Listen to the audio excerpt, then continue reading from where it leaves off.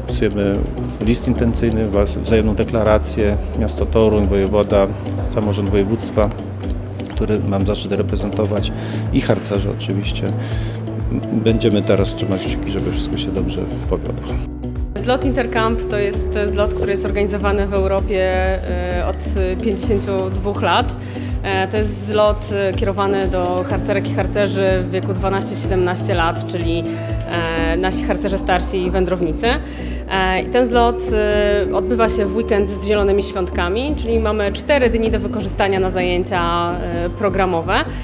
Chcemy w 2022 roku zaprosić skautki i skautów tutaj do Torunia, do Polski, pokazać im piękno zarówno regionu, jak i samego miasta, dać im możliwość poznania ważnych dla naszej historii postaci, przede wszystkim Mikołaja Kopernika, ale także patrona polskich harcerzy, czyli błogosławionego Wincentego Frelichowskiego.